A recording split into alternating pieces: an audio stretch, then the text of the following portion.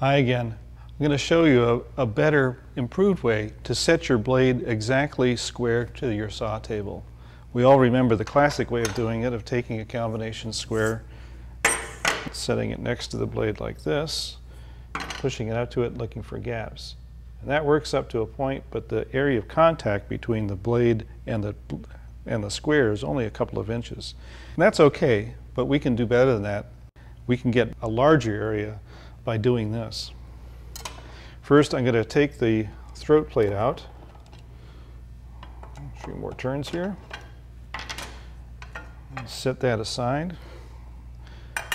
I took my guard off earlier, although that would normally be on here all the time, just to allow you to see what I'm going to do. Then you just need a board. Readjust your square to be something more like this shape,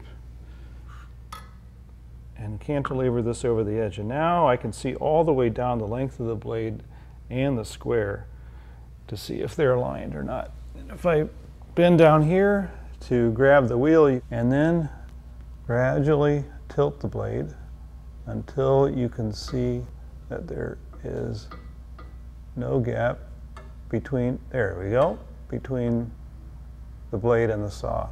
You're right on the money and you're good to go.